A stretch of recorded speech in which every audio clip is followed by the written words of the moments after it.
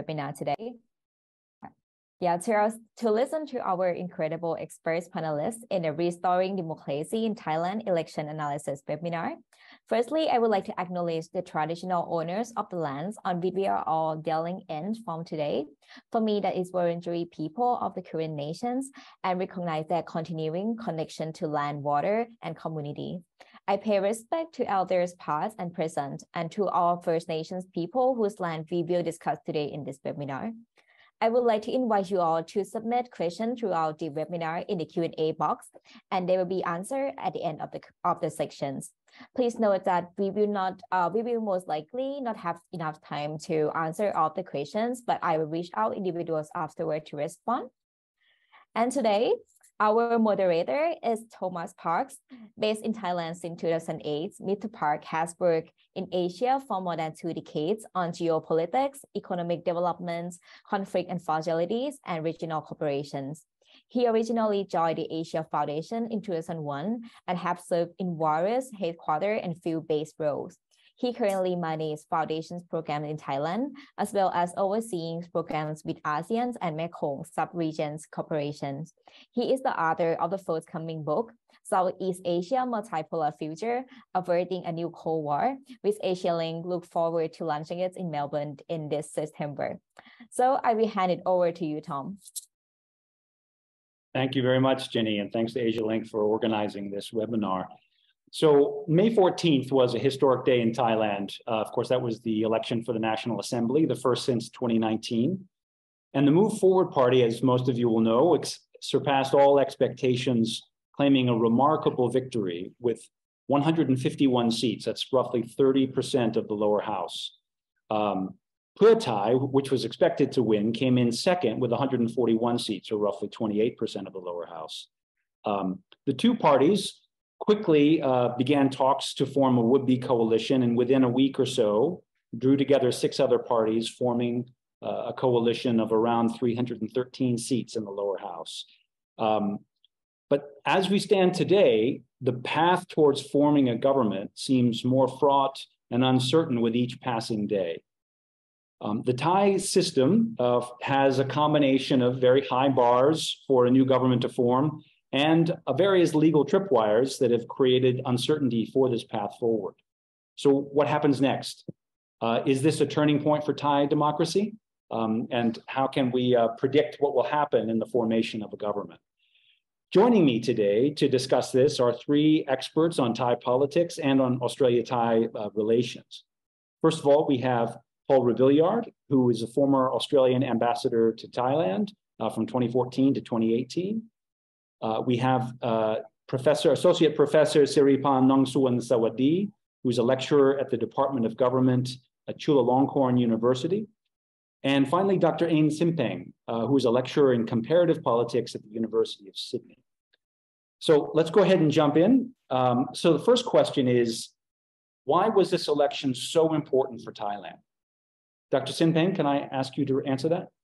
Yes, there are 3 key reasons. One, it's the first election after nearly 3 years of youth-led protests in Thailand. It's the first election after COVID, and it's the election the Thai voters would decide whether they would end an 8-year rule by the incumbent Prayut Chan-o-cha, who came to power after the 2014 military coup. Thanks. And if Move Forward and Pheu Thai are able to form a government, this could potentially change Thailand's status in the region in various ways. It might also affect Australia-Thai relations. Paul, can I ask you to reflect on that? Thanks, Tom. Good to see you again. I think clearly countries in the region, the members of ASEAN and others, will see this as a significant election in Thailand's history. As has just been said, it does mark a significant step forward from the governments that we've seen since 2014. There was a sense clearly within the region that the coup in 2014 not only had a negative impact on Thailand's image, but also had a negative impact more broadly within the region. Democracy was seen to be under challenge in a number of countries of the region, and Thailand's coup was seen as being a negative element in that. So I think there will be a welcoming of this result. Of course, we have to see how it plays out in terms of, as you said in your introduction, in terms of the formation of a new government and what that will be. But I think overall, most countries in the region will see this as a welcoming return of Thailand to a democratic tradition. And I think that will be a view very much shared in Australia.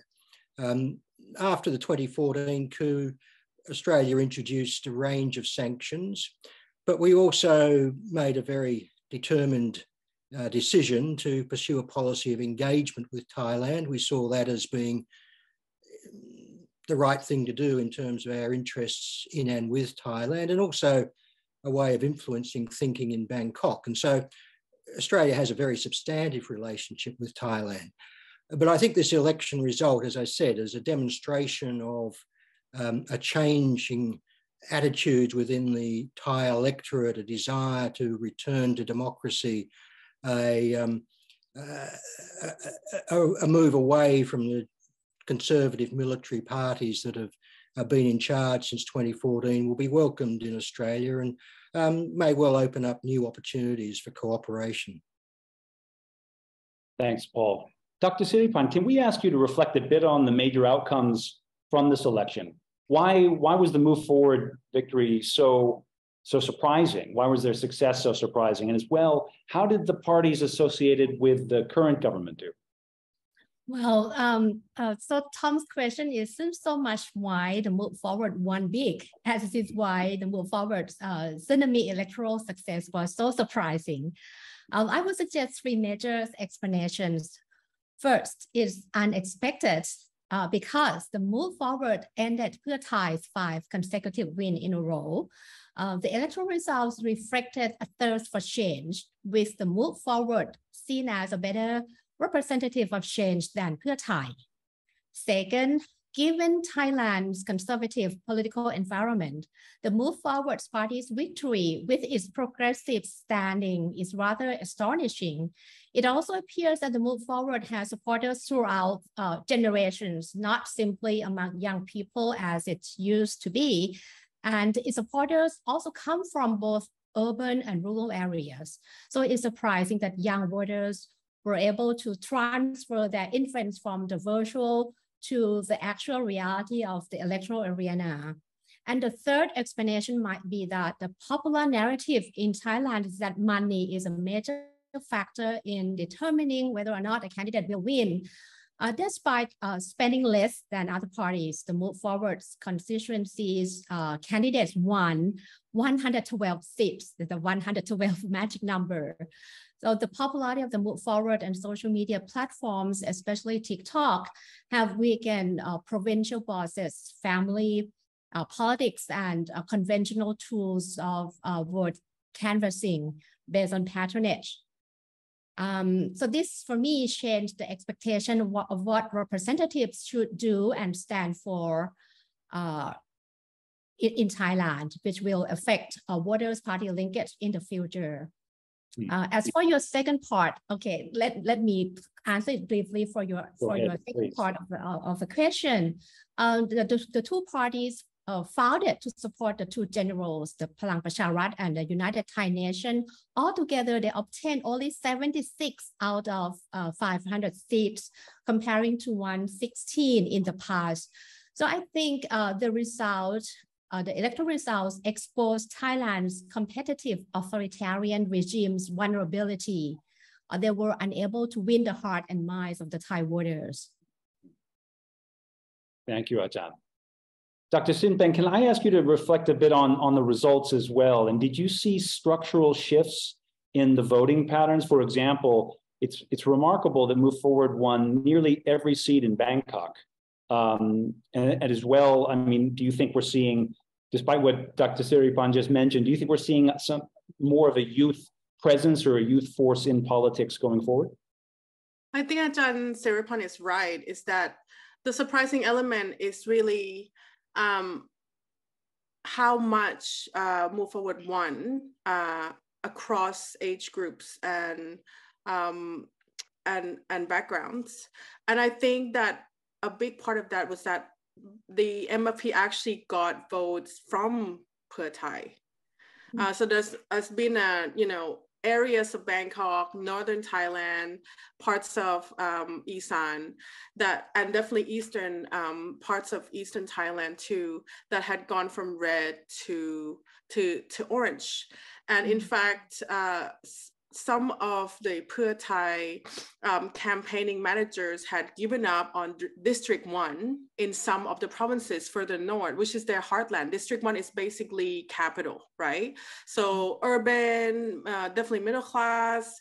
We've got people from across range that have given up. They said that we can't win against MFP.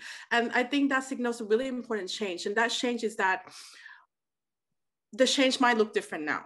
Right, this election had been viewed as the end game between the progressive versus the political conservative, and the question is, what does progressive change look like? What does change look like to voters? And it seemed clearer now than it was in the last election that MFP won in the definition of change. The change is more structural.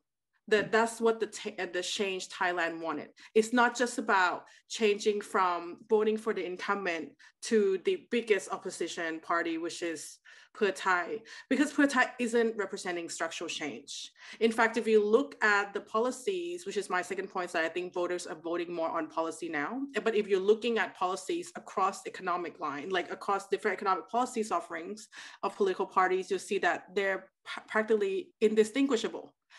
So what do people decide on? They can't decide on a populist economic offerings because they all look the same. That used to be the standout quality of Pheu Thai. And now they're looking for, the voters really, they need more structural change.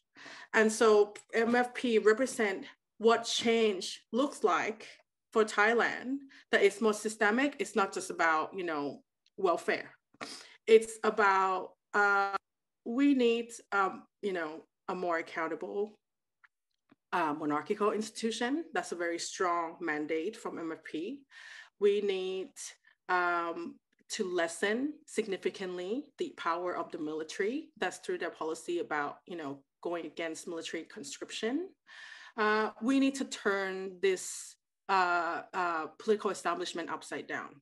And that had been from the beginning something that Future Forward and MFP never sort of stray away from. In fact, its predecessor, Future Forward Party, that had been advised for a number of years now that in order for them to expand the voter base, to get more of people in the middle ground to support them and not just become a more kind of fringe party, they need to tone down their attitude and tone down their mandate of change. But they didn't.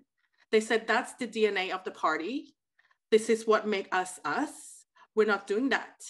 And over time, I think more people realize that that's the kind of change Thailand needs, actually, because we can't have another Prayut again.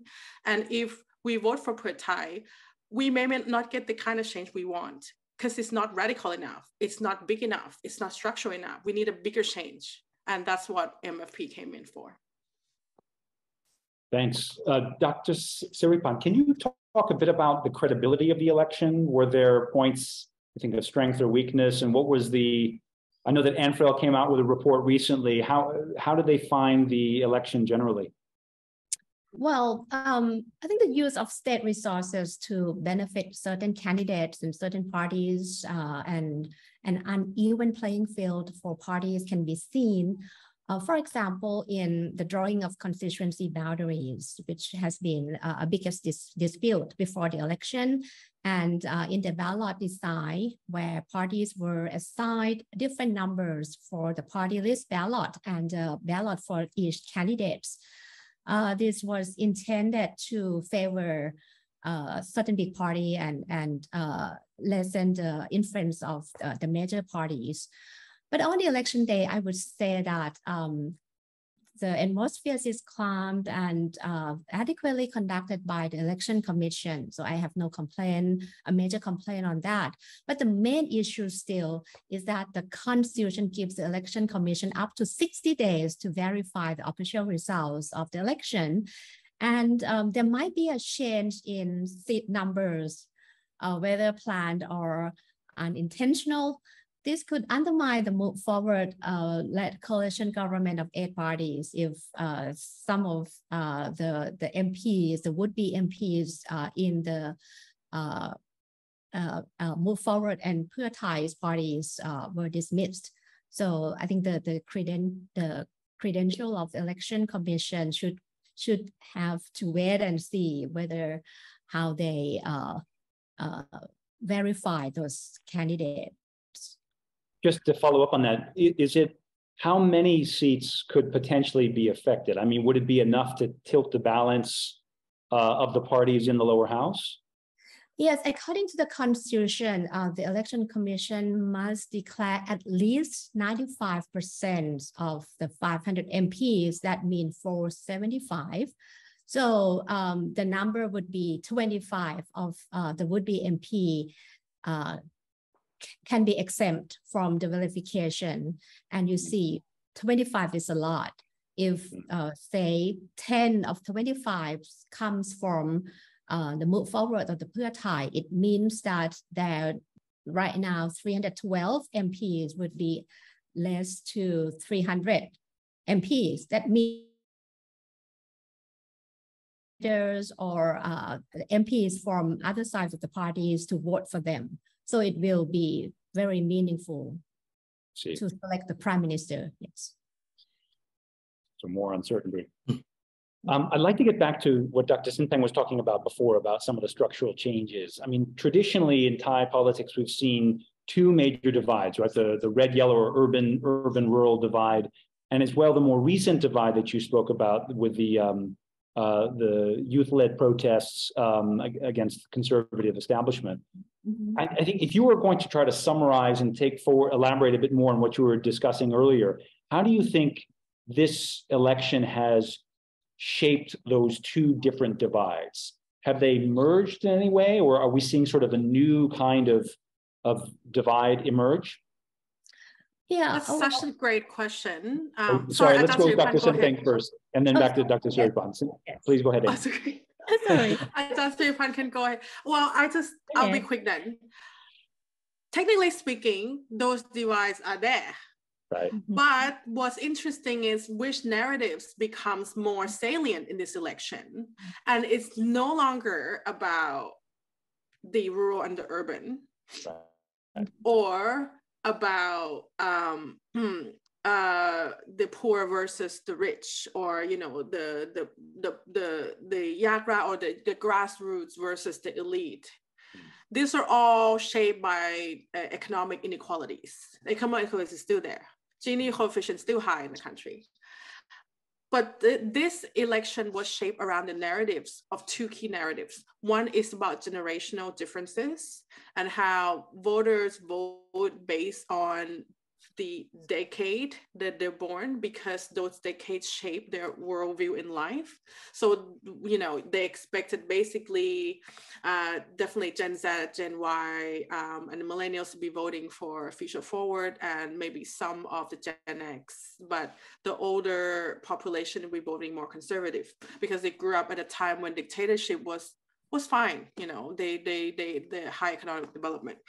But the other narrative is really about ideology, right? It's really about the progressive versus the conservative. Progressive in Thailand really means we want progressive structural change, right? There's a spectrum of progressiveness. So how progressive are we talking about? We're just no longer voting for the party that represent the military monarchical political establishment interests, or we're voting for a radical change, and that's the progressive that people voted for MFP for. We voted for a more conservative political establishment, where being conservative actually just means maintaining the political dominance of the military, the monarchy, and existing political arrangements because that has served the country well. So I would say that the narratives about inequalities and inequality across economic divide or geographical divides have never gone away, but they become less salient in this election. And the narratives that have taken over is about generational differences and the differences in the vision of progressive change. Dr. Siripan? Well, I totally agree with Dr. Ames, and I think Ames just put it very perfectly. I think there's a new divide, especially among the generations. And I think the biggest divide is like anti-military or pro-military or progressive and conservative. But I mean, in Thailand, conservative is not the same way as Western democracy. Conservative is more like Thai style conservative, nationalist, pro-loyalist like that. And since you asked about the urban and rural divide, I think that urban-rural divide continues to influence voters' behavior in a way, but it can no longer be seen through the lens of A Tale of Two Democracies, the famous quote by Jan Anek. I did a research, and in my research, I found that the rural and urban divide is less evident in this election. This reflects Thailand's evolving political environment and the complicated nature of election campaigns. Urbanization is emerging inside primarily rural areas. And I think the role played by social media platforms, for example, TikTok, Twitter, is blurring conventional urban-rural divides. And like Dr. Ames just said, the youth versus conservative divide is more visible, particularly among those who favor the move forward, who would no longer favor the elite traditional way of thinking or of administering the country. From my research, only about 13% of the younger generation still in this camp. Overall, I believe political divides are decreasing, but going more intense. Can I add something to Ajahn Siripan as well? And Please, I love her youth work, research work that she did. I think that's wonderful because sometimes, like I do a lot of work on social media, and sometimes we just get just what people put online, and without talking to young people or really spending time with them, you don't get a full sense of what kind of future they want Thailand to have.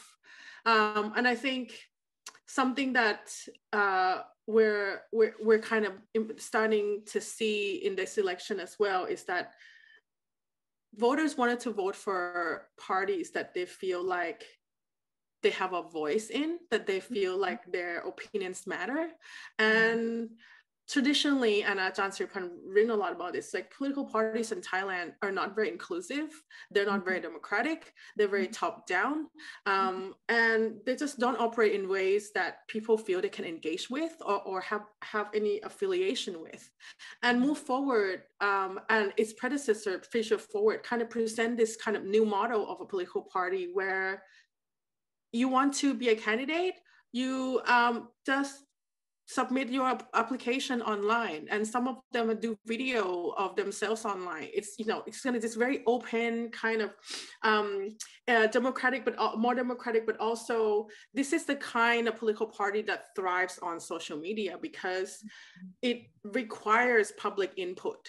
Is completely open for public input. I'm not saying that the party doesn't have its top-down strategy, but just that feeling that you can be close to a political party or a kind of movement is empowering in a way that I think none of the existing political party offers. Unless you're a child of elite, you're connected in some way, or you're really wealthy, you can't just walk up to a Democrat party and say, hey, I want to be a candidate. No way. I tried that actually.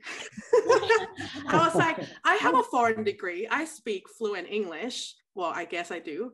I look like the kind of elite Bangkokian you need. And they're like, whose daughter are you? And I'm like, well, why do my parents matter? Don't they have enough quality? You know, I'm not trying to bash talk the Democrat, but you know, no party offers that feeling that they can be part of something bigger. And Future Forward did that in a really big way. Move Forward did that in a really big way. In fact, if you interview their teams, I remember interviewing Future Forward campaign people, and I'm still interviewing some of the Move Forward campaign people. It's young people, you know, who are hugely underpaid or not paid, but volunteer their time to create all kinds of online content for them, memes, you know, posters, organized rallies, bringing logistics. Like these, it's because the party means more to them than it's the political party. It's a vehicle to which they can become agents of change. They feel part of this. It's more like a movement. And I think the older political elites, especially, completely unvalue that. And in fact, they don't think it's important. And you can tell this because for the past 3 years that there had been protests by young people. What did the government do? You can ask John Siripan. Nothing. They did nothing. They barely covered it on TV. Actually, they didn't cover it on TV very much. It's almost like they didn't exist. And whenever Move Forward politicians bring it up in parliament, some of the senators as well, but some of the MPs in the governing coalition was like, I don't understand why you let those kids do that. You shouldn't allow them to do such dangerous things that get them in jail. It's like, you know, and MFP candidates are bad too. I'm not saying they're angels. They pick a fight with senators anytime they want. Like they sometimes use foul language, you know, they just come across quite aggressive at times. And I'm not saying they're angels, but I just feel like the way the government has dealt with young people and their resistance that had expanded across age group is literally a way a lot of the voters feel. They feel belittled, devalued, unimportant, and that they don't matter. So I think the change that represents structural change, that's going to bring something completely new, that isn't another party that's going to treat them like that, is exactly what a lot of people had voted for. Tom, could I? Paul, Joe, go ahead, Paul. Could I very little that I've heard I would disagree with, but even though I'm retired, I'm still the ever cautious diplomat. And I just put in a little note of caution here. As has rightly been said, MFP campaigned very much on transformative change, substantive change. That made them very distinct from, say, Per Thai's campaign, which was about change, but it was more traditional populist socio-economic change, which Per Thai, the Shinawatras have pursued for many, many years. So to say simplistically that the two parties representing change, they represented very different sorts of change. And if you look at the vote that went to those parties that didn't represent transformative change, it was much bigger in terms of seats than MFP won. So I think, yes, we've seen a very significant result for MFP, but there is clearly a very large number of people in the Thai electorate who need to be persuaded the transformative change that MFP represents is the way to go. So I think, you know, we just need to be a little cautious in recognising, yes, this was a very dramatic result for MFP, but there are still a number of structural issues, if you like, within Thai politics. They may not be the traditional structural issues, but they are still structural issues there which distinguish between those who accept the need for transformative change and those who may be more cautious or not as enthusiastic about some of the elements of the MFP program that was put forward. So in that sense, you might be able to argue that this election was important, but the next one may be even more significant in terms of if MFP is successful, how can it roll that success in the next election that occurs? Thanks, Paul. Given the time we have left, I'd like to move on now to the formation of the government and sort of the path ahead. So Thailand's system is a bit confusing, especially given the role of the Senate under the current circumstances. I'm wondering, Dr. Siripan, can you tell us a little bit about some of the challenges, the high bar that the Move Forward and Pheu Thai coalition face in forming a government? Well, in an ordinary Westminster democracy, this election outcome will result in a Move Forward forming a coalition government, right? They collected 312, right now 312 MPs from 8 parties, which giving them a clear and overwhelming majority in 500-seat lower chamber. However, under the 2017 constitution, which was designed by the 2014 coup group to ensure its continued control over the country's leadership, both the 500-seat House of Representatives and the 250-seat junta-appointed Senate will vote for a prime minister, which means Pitha must collect 376 votes from the joint session. So in this setting, he faces 3 barriers on his way to the premiership. To begin with, Pitha is currently facing an investigation on his ownership of ITV, which is the media shares. These technicalities slip up could disqualify Pitha from parliament. Second, Move Forward would have to deal with the Senate. As I mentioned earlier, at this moment, it is uncertain whether or not enough senators, around 64 out of 250 would be willing to vote for Pitha and respect the voters' decision. And third, as I mentioned again earlier, the Electoral Commission has authority to disqualify candidates, and it is rumored that 20 would-be MPs might be dismissed. So it means that a larger number of votes are required to be selected as prime minister. And I read the question asked from the audiences, and some of them said that it seems that the conservative elites in Thailand won't allow Pitha to be selected as prime minister. I think that's the biggest challenge for Move Forward Pitha, not only for the Move Forward, but for democratization in Thailand.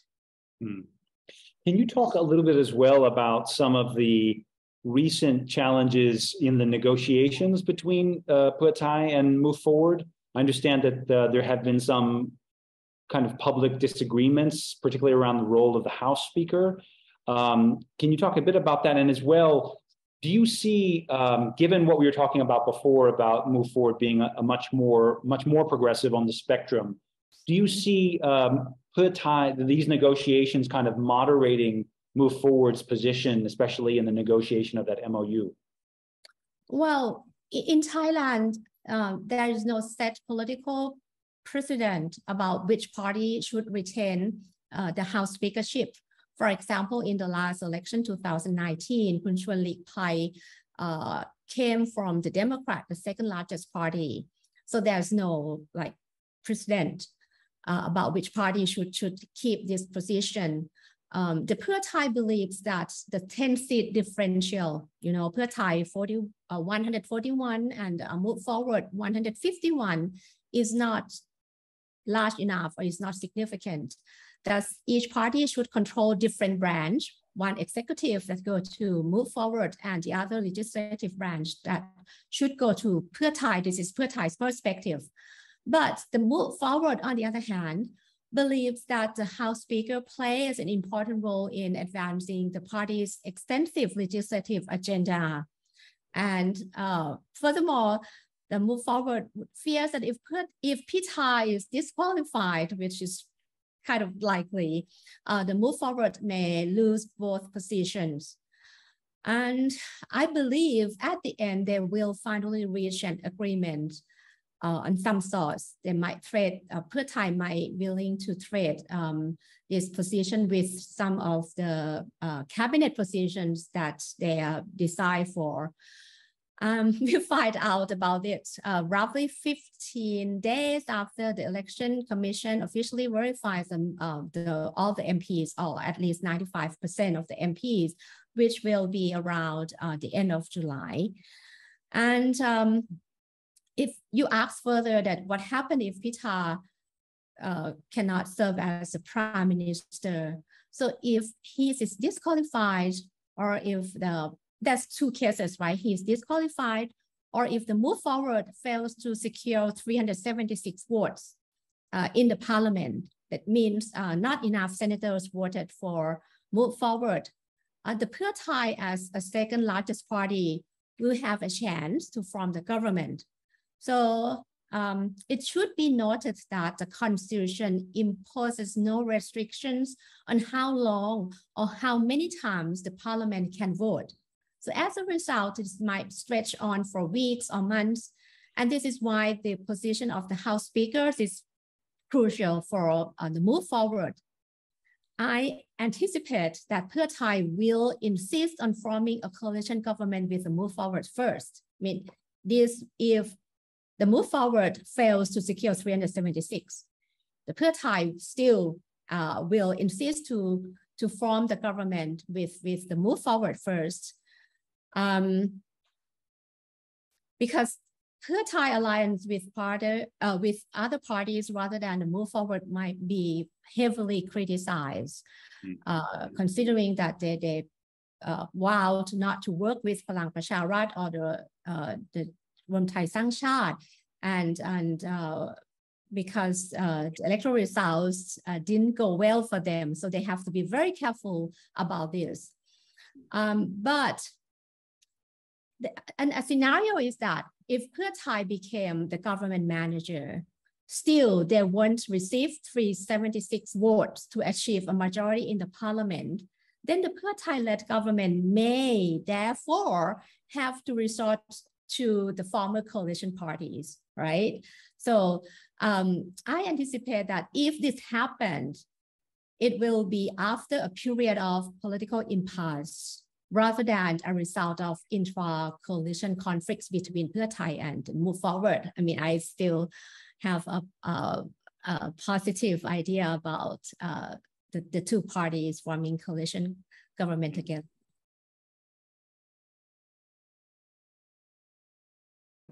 I think it would be important for Australia to respond very positively, whatever in the circumstances, and given the nature of our interests with Thailand, to respond not just positively but constructively. I would hope that people in DFAT and other departments in Canberra are looking at ministerial diaries as we speak to see what opportunities there will be for ministers to make early visits to Thailand, and that's from the Prime Minister right down, given the range of interest we have.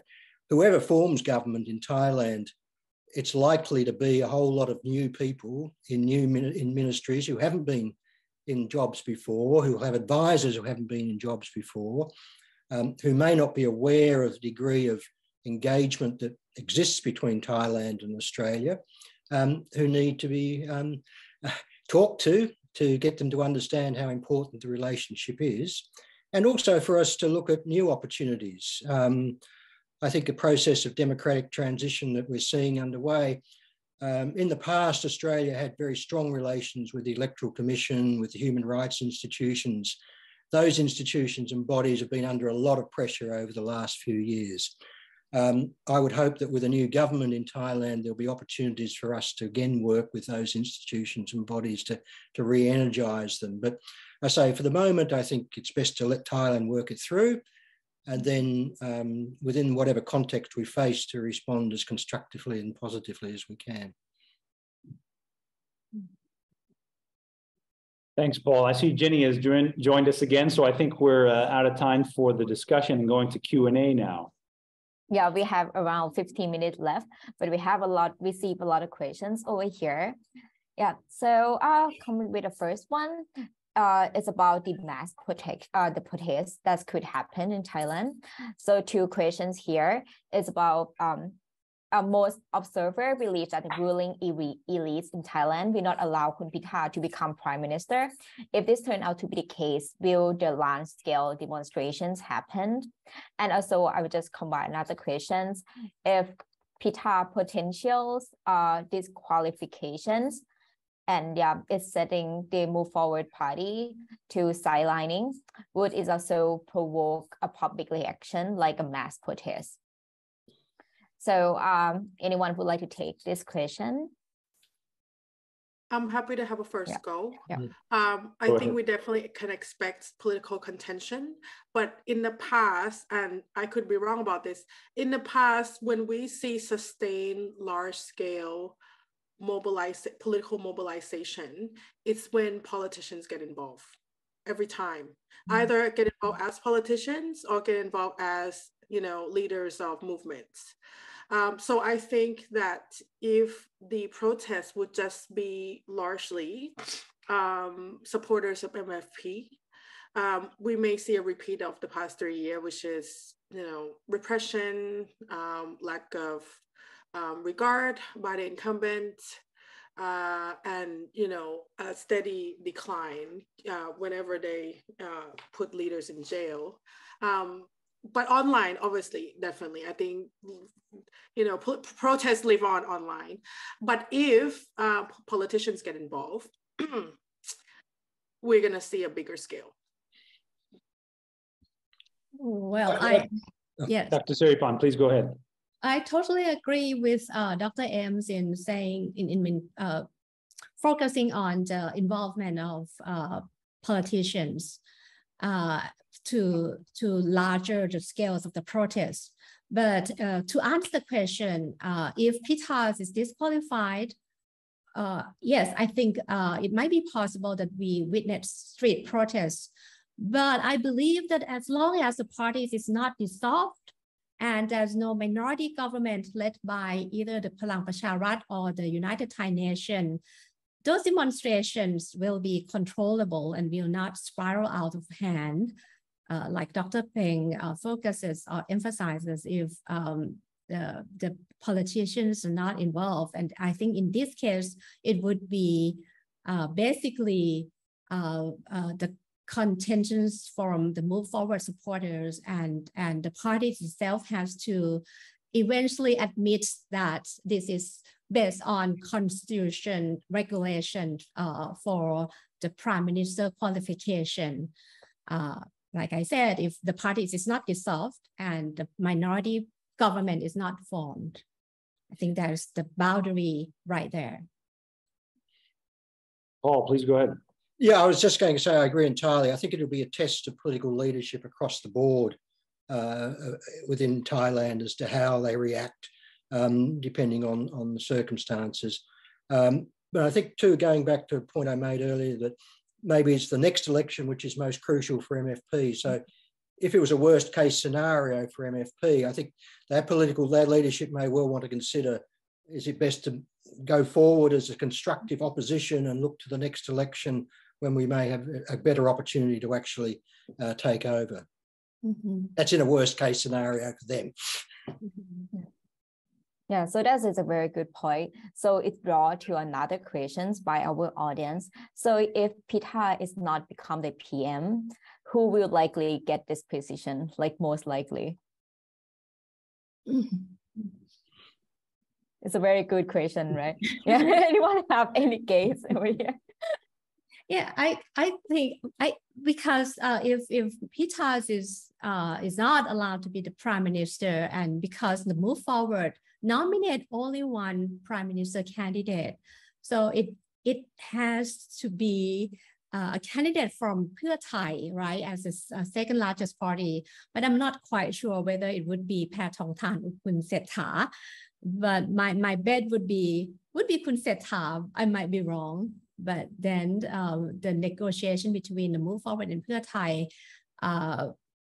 has to be routed up in other way. But still, the Move Forward is the biggest party, but the prime minister goes to Pheu Thai, and that's why I think the Move Forward fear about that. And so that's why they insisting that they keep the position of the House Speaker. Anyone have more perspective on this? Or we can move on to the next question. Yes, so the next question is, if we presume that the coalitions is able to form a new government, how much pressure is on the new governments to deliver on radical structural change. We have already seen the Move Forward Party tone down its positions on the lèse majesty law in the coalitions agreements. How at risk is the coalitions, and how Move Forward Party specifically to losing momentum rapidly if it failed to deliver its big promise that it had made earlier with the public. Anyone would like to jump on this one? Yeah, it's got more than 300 policies, so it will deliver on that, or it will do their best. And I think that's the kind. I think this is when we're starting to see, I think, political cultural shift in Thailand, where voters are starting to care more about campaign promises in a policy manner. But they know that the two key agendas that they need to probably drive alone or try their best to coerce their coalition partners to do it is the military conscription and 112. And they have said in the recent past, that they would go alone if they have to, but they would definitely at minimum have that as an agenda to bring it up in parliament. And that goes back to Ajahn Siripan's point about why it's so important for them to keep the House Speaker position. Because if you listen to the parliamentary debates or joint sitting and over the past few years, every time an MFP MP trying to move the agenda forward, it's the House Speaker to decide when that would end. In some ways, they had huge fights with the government or the senator, and it's the House Speaker that's really limiting their time on what they call the space for influence to really drive agenda. And I think if they can get their people in that role, that would give them the space and time they need to pursue, especially very likely unpopular agendas of 112 and military conscription. So I think, yeah, I agree with Ajahn Siripan. They want that position for them. Yeah, so okay, Ajahn Siripan, yeah, can go ahead. I'd just like to add small points to Dr. M's analysis. It's not easy to implement the structural reform in Thailand. One reason is that because this is a coalition government, right? So it's not that all the parties join the coalition will agree on the same agenda. For example, 112, most parties joining the coalition disagree with amending it, right? Or even the end of military conscription. If you look at the Constitution, there's an article in the Constitution saying that it's the duty of the Thai citizen to serve as the military. So then you might have to amend the Constitution or draft a new Constitution first, right? So the structural reform implementation is not easy, but to keep the promises, the move forward has to try to deliver something. So that's why they insisted on implementing the minimum wage, 450 baht, right away, 100 days, but still they faces a lot of disapproval and disagreement from business entrepreneurs, for example.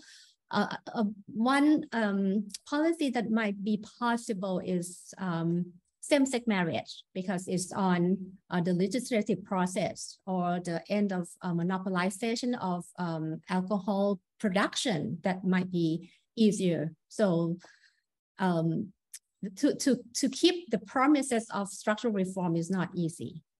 It's not easy. Can I just say on that too, whilst there's been a lot of attention on 112 and MFP's policy on that, their policy on transitioning from conscription to voluntary enlistment is in many ways as significant, if not more significant, in terms of the structure of the Thai political system and its implications that it has for the military's position in Thailand. And we haven't had time to discuss that, but I think it'll be fascinating to see if MFP is in government, has the speakership or prime ministership, whether they are able to push forward with that. And as you say, there may well be constitutional impediments towards it, but it is a very significant potential issue for Thai politics.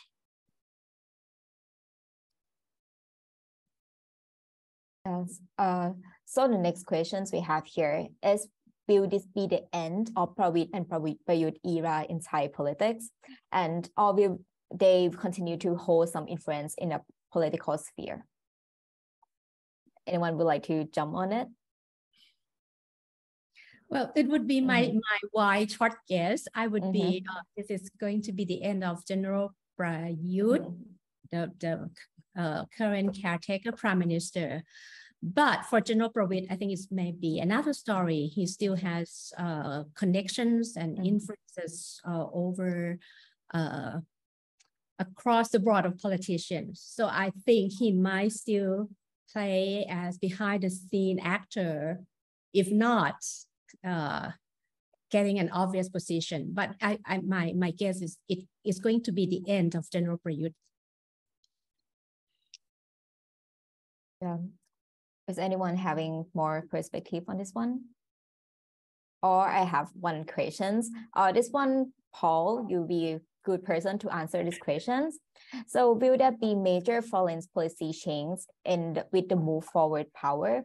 And will Thailand remain its positions to the neighbors and allies?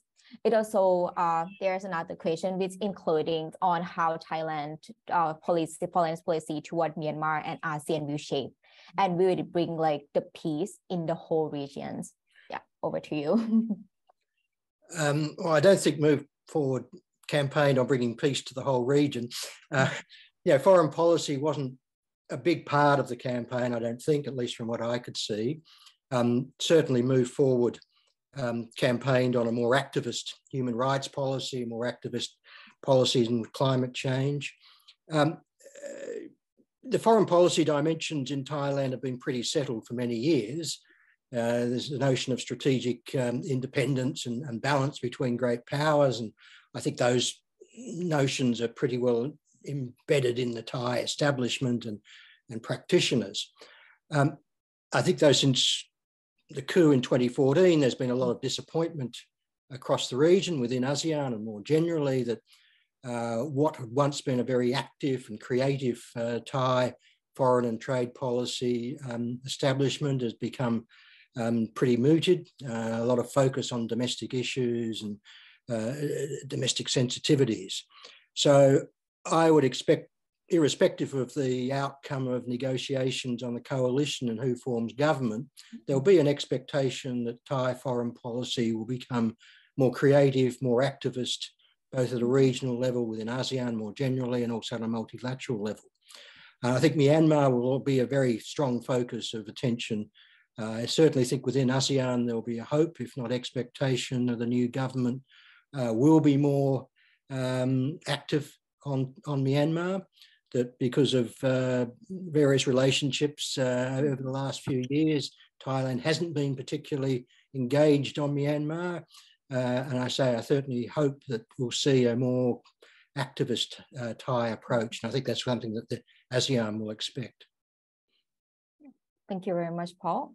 So, yeah, so Tom. Yeah, if I could just add to that, I think that if we were, as Paul was mentioning earlier in the program, I do think that while Thailand's overall structural relations and approach to foreign policy, especially with the US-China rivalry, is very unlikely to change, I think we are going to see sort of a blossoming of opportunities as Western countries in particular try to deepen relations quickly.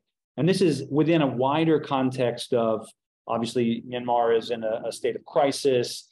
Vietnam seems like it's starting to lean a little bit more towards China. And there's a real sort of a real interest in trying to have Thailand play a bigger role, especially if it moves in this direction.